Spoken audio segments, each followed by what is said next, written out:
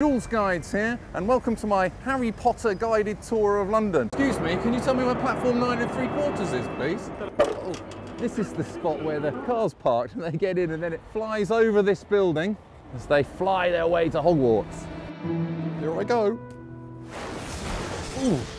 That corner over there is where Ron is keeping an eye out in the film for Falda Hopkirk. The beginning of The Prisoner of Azkaban, he gets picked up by the night bus and it comes herring around this corner and it has to shrink in order to get between two double-decker buses. You couldn't get a night bus all the way down this little alleyway, so they had to use the one in Borough Market. And Harry discovers he's a megastar. He meets Professor Quill and Hagrid uses his umbrella to tap the bricks.